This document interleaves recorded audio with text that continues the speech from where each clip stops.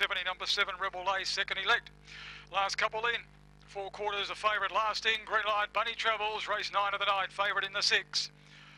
All set.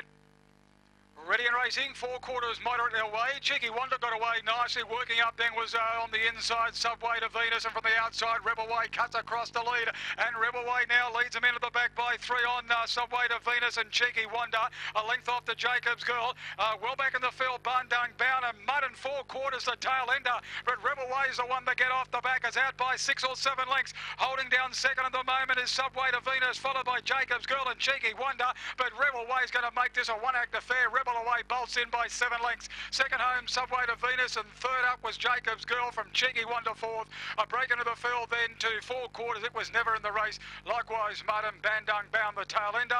Time recorded around 30 and 70. 30 and 72, the corrected time, 30 and 72. And the numbers will be 7, 2 and 1. 7, 2, 1. Rebel Away to return 440 and 140. Has absolutely bolted in, was able to get across and lead out of the straight and then really opened up down the back and never looked like coming back to them.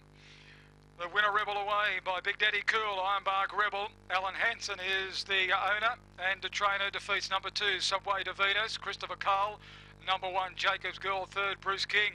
5, Cheeky Wonder, 4th, 7-2-1-5, and the favourites, 4 quarters, Mud, they were always a minute off them and never in the race. 8 3/4 lengths by 2 1/4. 8 3/4 by 2 1/4. And Rebel Away, that was start number 10 here tonight. And looking at that, you try to work out how that win hasn't come a lot earlier.